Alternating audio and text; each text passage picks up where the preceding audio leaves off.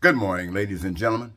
Eddie Marcus here again, spokesman and advocate of basic human rights for all people. The reason that I claim and profess to be that spokesman, I'm not being paid for that by any organization. It is a position that I claim.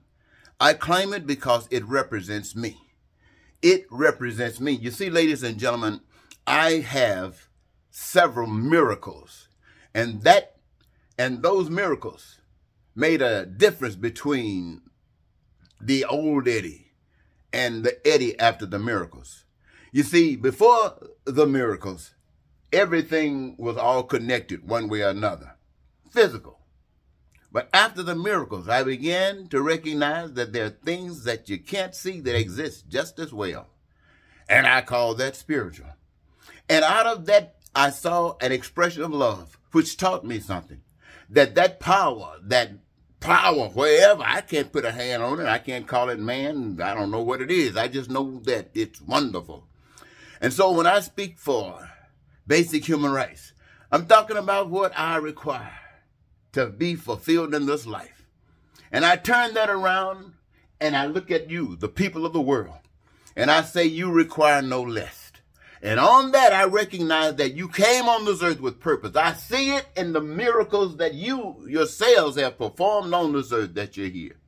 And I see it being essential for the production of the goods and services that we, the people, have determined as absolutely essential for our well-being.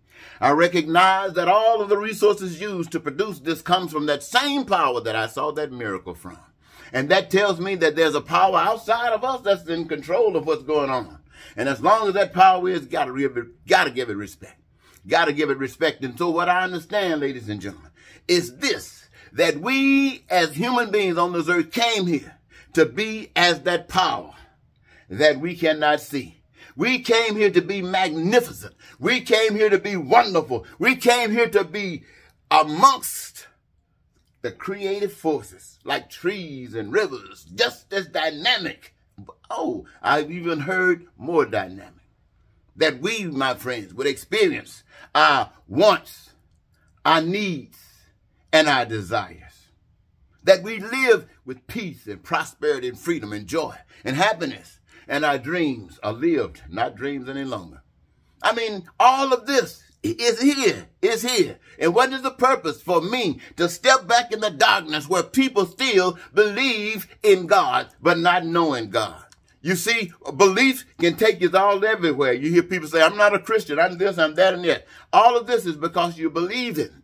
You don't know anything that's truthful. You know it's not truthful because you're living in hell. You're living in hell. And yet you want to project yours as being the representation of the truth. And you ask yourself, how far are you willing to go to substantiate the reality of it? You say, I'll pick up my guns, I'll fight, I'll take it. Yeah, anybody can do that. Regardless of your belief, you can do that. But how many of you will lay down your life representative of what you believe? I mean, you can do that too. But look, you sold your souls already, just trying to keep living. So we know you're not going to lay down your life. You'll lay down your life if somebody persuades you. You know, evil. You know what it's all about because you exist on lying and cheating and stealing and killing, creating poverty, crime and violence, racism and bigotry. And all of that on the foundation that you don't need one another. All you need is money. You got money, you can do anything. And it's taking you straight to hell. And people who believe in everything going right with you. But my job is to stand here and say these things to you. Anybody suffering, if you can't see that as you suffering, you're not going to do anything about it. And why don't you see that as you suffering? Because you don't know love. You believe in stuff. Believing that money has replaced God. And people out here trying to say, we're atheists, we don't believe in God. I don't blame them for not believing in that crap you're talking because you're not walking it. If you were walking it, you'd know. And even though you are, you just don't recognize the role that you're playing in it. you're blaming everybody else. But I want America to know that the Republicans got no answer. That crap Donald Trump and his folks are talking about is from the pit of hell. But don't be laughing at that, because we're all coming and living right in the pit of hell. And we're headed deeper unless we wake up. The stuff that the Democrats, is it going to relieve that suffering? Is it going to relieve that pain? Is it going to make sure that you're going to have the unlimited education, unlimited, unrestricted health care, careers of choice that guarantees you the greatest joy? Any of them going to do that? Is any politician talking about it? And why aren't they talking about it? That's not the question. The question is, why aren't you expecting it? Why aren't you requiring it? Sitting around here talking about getting guns, hating. What's wrong? We're lost in sin because we don't know the truth. The truth of love.